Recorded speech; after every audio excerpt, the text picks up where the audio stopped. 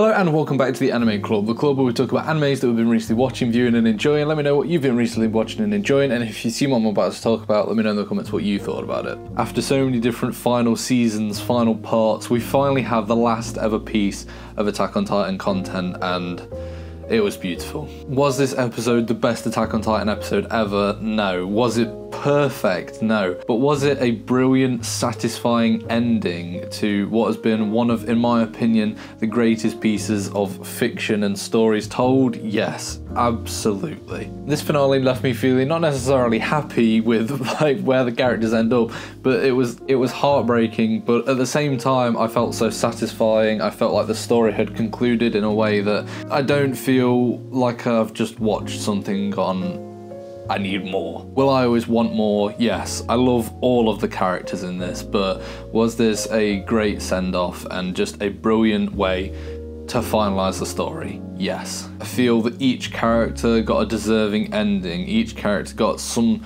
satisfying resolution to their character. While some maybe not what we wanted to see, it was still a resolution at best. I'm very lucky and thankful that I didn't get the ending spoiled by any manga or anything, and so this was all completely fresh to me.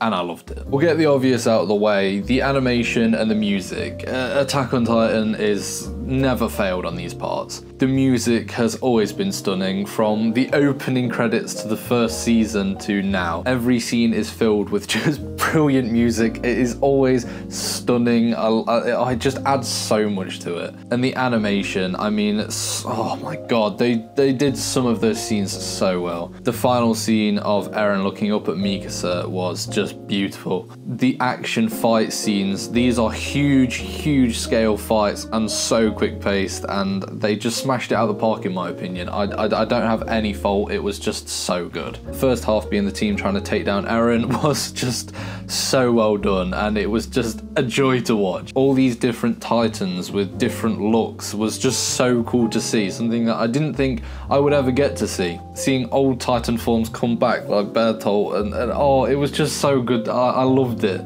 Seeing Levi and Mikasa just go at it one more time, one last time. Oh, it was just, I mean, you always know that they're gonna show up, but some of the shots and the sequences were just, oh, it was so good. And then you have these brilliant little moments in between. Jean calling Reiner a scout was just, it's like full circle.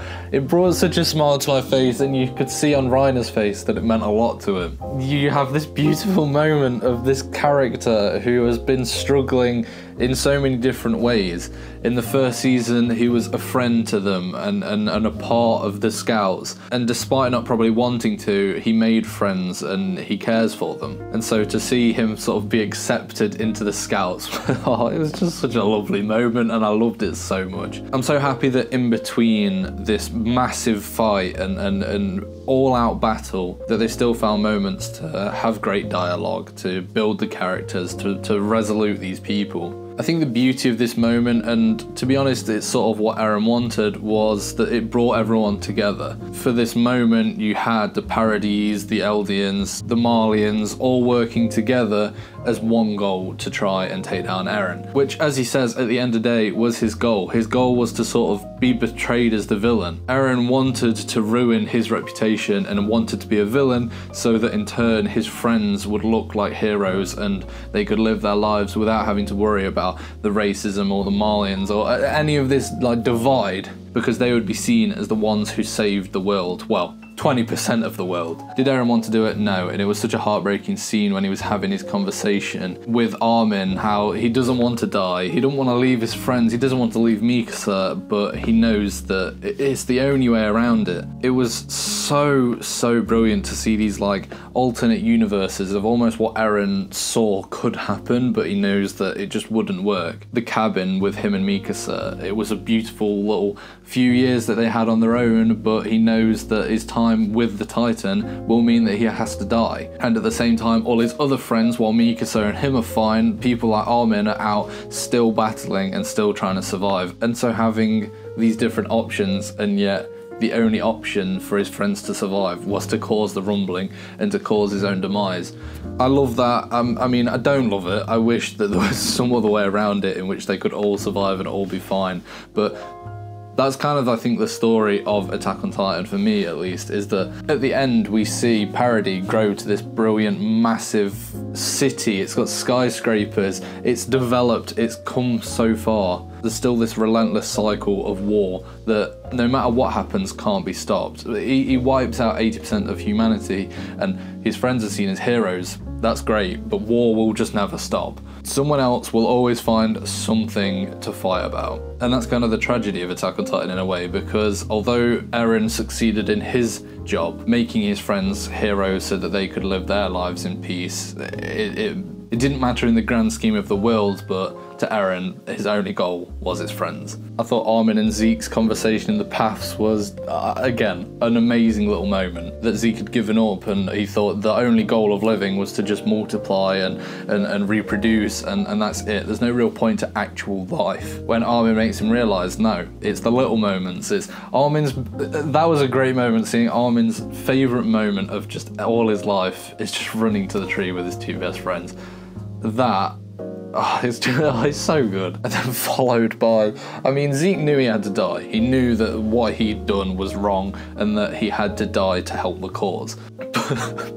But Levi didn't have to do it in such a brutal way. The way that Levi just swoops in and just takes his head clean off. Oh my god, I was not expecting that at all, but at the same time I'm so glad that they did that with Levi, because in a way I thought they were going to sort of sideline Levi. He's injured, he's battered, he can't do a lot, and yet they still allowed him to complete his character arc. Such a beautiful moment at the end of Levi with his salute to all the other soldiers, to Owen, to all his fallen comrades. Levi is a soldier, he was built up as a soldier, and so to see him sort of find peace with it and say, look, I've completed the tasks that you wanted me and needed me to do, and him at the end handing out lollipops, thinking back to Hanji, it's such a nice moment that he's like at peace. He can let the soldier life go and he's happy with it. That's what I loved about this finale, is that all the characters got a good resolution. Reiner was able to relieve himself of the Titan powers, meaning he doesn't have to die and he can still survive. Connie getting told from Eren that his mum's gonna turn back to human again. While we didn't even get to see that moment, it's just such a good feeling knowing that somewhere has happened thanks to Eren.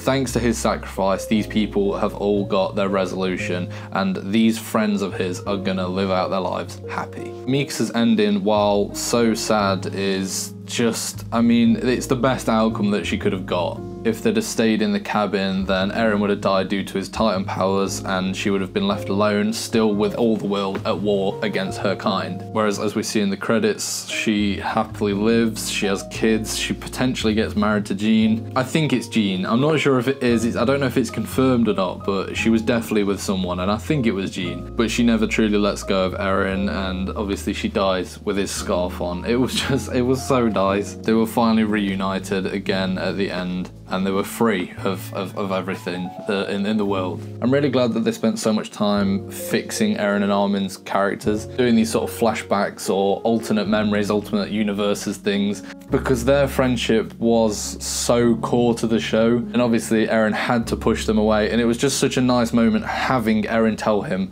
I was doing it for a reason, to push you away, because otherwise it wouldn't have worked. And yeah, it's so sad because Eren literally says he didn't want to do it. He literally had to kill his mother and save Bertolt so that this outcome would happen. He had to sacrifice his own mother, his own life. He had to make his friends hate him just so that his friends could have the freedom and the life of peace till they die. But at least we got that sort of satisfaction of him saying sorry to Armin, and Armin accepting that he's done wrong as well, and they're gonna see each other in hell. And while such an awful, horrible image that they're both just gonna go to hell, there's something beautiful as well about it of, oh, it's the friends reuniting and connecting together in hell for the rest of eternity. Eren's death scene was done so well and animated so well. I feel like his head was down and his eyes were closed through the entirety of the rumbling because he did not want to see the devastation that he caused. The horrific scene of the mother trying to save a child and she ends up falling and dying herself, but her child survives.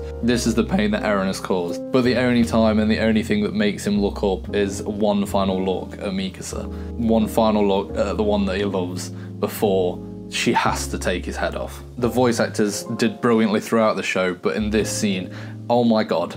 Armin's voice actor did not have to scream and be in pain as much as he was when he saw Eren's dead head. It was piercing, it was horrific, but oh my god, what talent that voice actor has. I mean, Jesus. There's so many other things I could talk about for the Attack on Titan finale. Annie finally being reunited with her dad, the scene of Jean and Connie literally accepting their death, and oh my god, I thought they were going to die. Luckily they got turned back, but that would have been awful. There's so many brilliant different little bits in this episode that it's hard to talk about all of them at once, but I love this show. Attack on Titan to me isn't the best anime, it's the best TV show of all time for me. I loved Game of Thrones, but I genuinely think this tops it. From start to finish, I've not felt so satisfied and been blown away by a story. So many different twists and turns and deaths and just brilliant action scenes and character development. The journey and story that this manages to take you on is something that I've genuinely never felt and seen before. From the season 1 to season 3, thinking that there's nothing outside the walls, to the surprise and shock of season 4 that literally changes the entire world and everything, to later on where you realise Eren has literally devised this entire story. He literally killed his own mother. He did all this. Every single thing in the story was because Eren made it so that his friends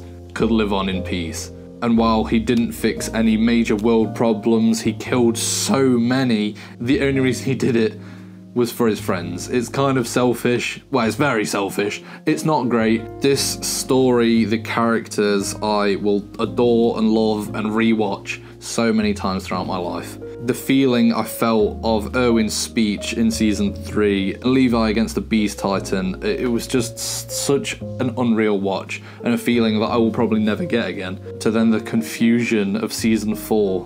When it started, I was just so baffled. To then trying to understand Eren, and then the horror that the rumbling caused. It was just so much packed into 4 seasons of unbelievably brilliant fiction, brilliant storytelling, brilliant characters, music, animation, everything. This is a journey that I will never ever forget, and I love the show for it. So let me know, what did you think to the ending of Attack on Titan? Did you like it, or did you not feel as satisfied as I did personally? But anyway, let me know in the comments, and I will see you next time on the Anime Club.